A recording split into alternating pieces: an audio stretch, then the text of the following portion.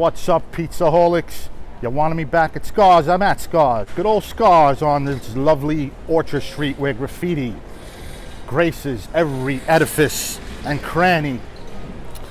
I wanted to eat inside, but there was music playing, so there goes that. It's absolutely gorgeous inside. It's beautiful in there. Scarr is a Met fan. You got a lot of Mets memorabilia and posters and paintings and art. The blue and orange on his sign is probably because he's a Met fan. He's always wearing Met clothes, so it wouldn't surprise me if that sign is blue and orange for that reason, because Scarr loves the Mets, as do I. What I also love, guys, is his pizza. Let's go eat, guys.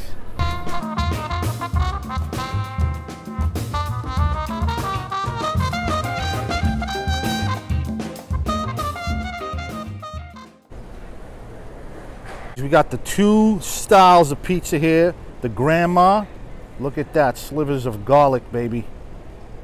Fresh basil, look how bright that basil is, guys. That is bright basil. I'm tempted to eat these first, but everybody wants to know how good is his standard stuff. You saw them drizzle that olive oil on the pies. It was nice to see them drizzle that olive oil on the pizza. Look at that. Nice bright green oil, baby. So if there is some grease dripping off this thing, guys, you know what it is. It's bright, fresh green EVO, baby. We saw him drizzle it on. Let's listen for some crackling, folks. Oh, this crust is so light. Look at that. Look at those air pockets. So light. Look at that bounce.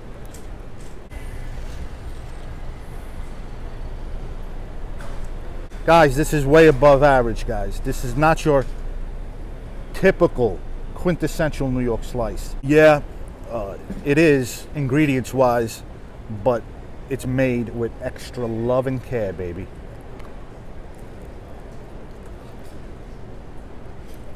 Mm.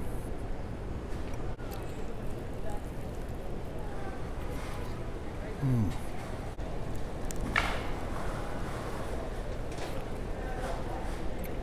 Oh.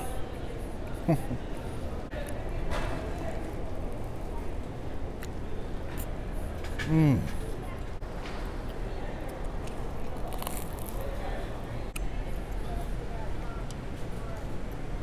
Guys, it's time for the grandma, baby.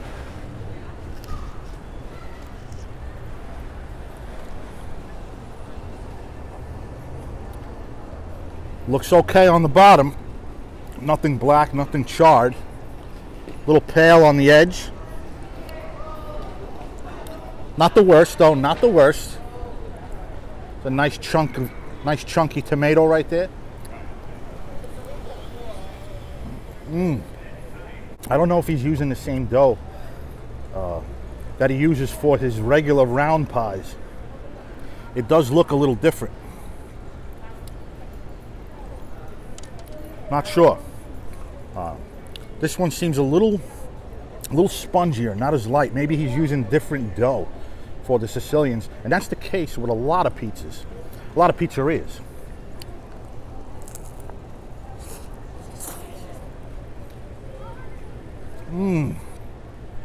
Oh my God, that basil.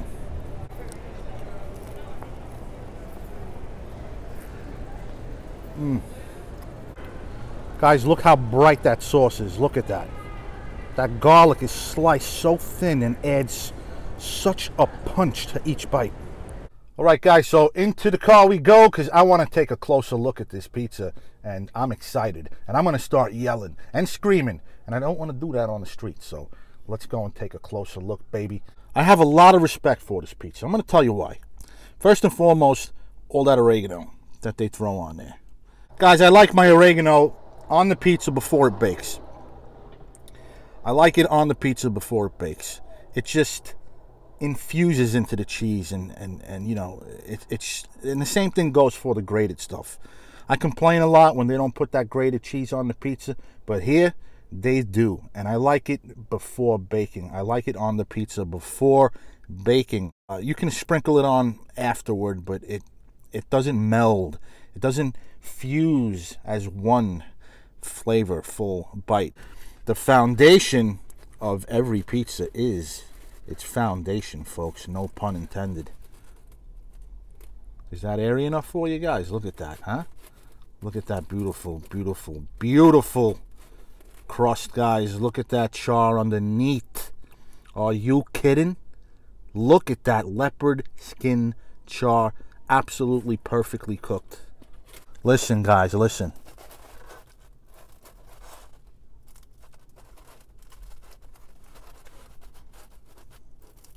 Look at this crust, guys. This pizza's a little quirkier than Joe's.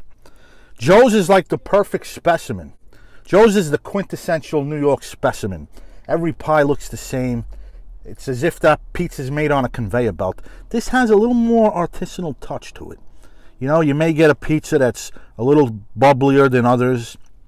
You may get a slice that's a little bubblier than other slices. You know, one slice might have more char than the other slice next to it. You may see some air bubbles here and there. Some slices don't have any air bubbles at all. It's a little more artisanal. And his crust is made with flour that he actually mills in his basement, folks. That's right. He has he mills the berries in his basement. And every so often he runs out and he sources his flour carefully from someone he trusts and flour that he trusts. And the result is a very light pizza crust. Highly digestible crust. I would assume this dough has higher protein content than what you usually get out here on these New York streets. You can see how light it is. Look at those blisters, guys. Look at that. You see that? There's blisters all over the place. Or as I now call them, goosebumps. I want to continue on with his cheese, guys. His cheese is a really good quality low moisture mozzarella. I don't know if it's anything extraordinary. Isn't too greasy. It seems like a middle of the road low moisture mozzarella. When the cheese chars up like that, that means there's some good fat content in the cheese. But it wasn't, you know, it wasn't overly greasy. And like I said before, guys, if there is some grease on that box, it's because of that olive oil that you saw them dripping onto the slices. That is a nice touch. You don't get that every day, guys. You don't see that every day. And you don't see pizza like this every day. And before I score it, folks, the sauce was a little dry towards the back. I think it's because of the crust. It's kind of bubbly and fluffy, and all the sauce kind of pulls up towards the middle there. But as far as cheese to sauce ratio, guys, you can see the sauce beneath that cheese, which is very unusual. Sometimes with these New York slices, man, they're so cheesy. You don't even see any red anywhere. No sauce evident. That's not the case here, guys. You can see that sauce. It's there. And it's slightly sweet, but I never got anything sour from this tomato sauce on this slice, guys. So what do you say we score it, baby?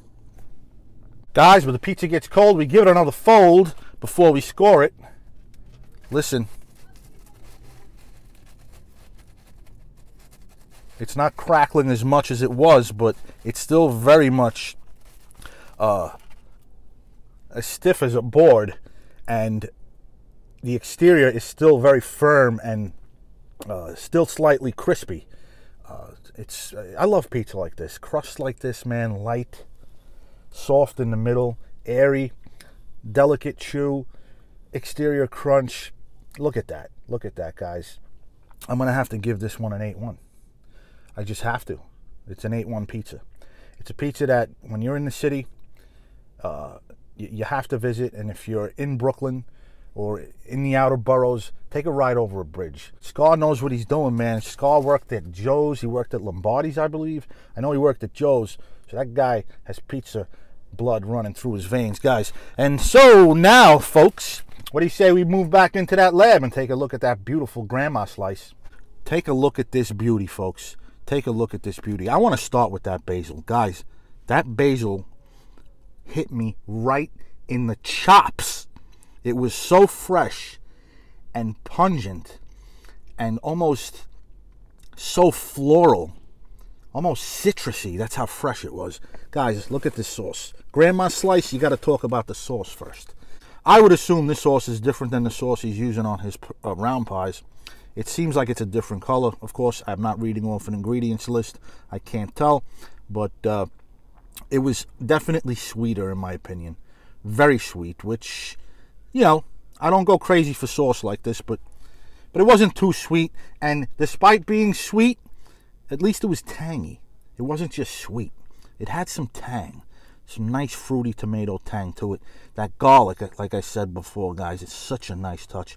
Look how thin they slice it. It's as if they cut it with razor blades. So many components of flavor, guys. The garlic, the oregano, the basil, the sweet sauce, the fresh mutts. I don't know, maybe there's just not enough of it on there. As you can see, there's mostly patches of sauce.